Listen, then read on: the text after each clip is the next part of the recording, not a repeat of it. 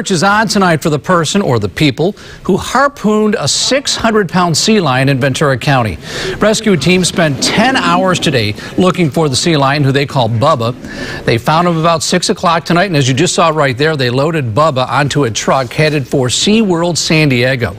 It took volunteers from Channel Islands Marine and Wildlife and SeaWorld 2 hours to catch the big guy and then bring him to shore.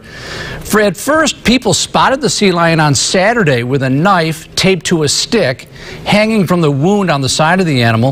Authorities say someone intentionally did this. This is wicked.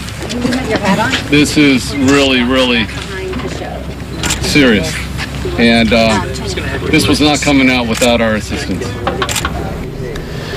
Now, the good news is Bubba is expected to recover. He will undergo a full checkup at SeaWorld San Diego, and once he is all well, he will be released back into the wild.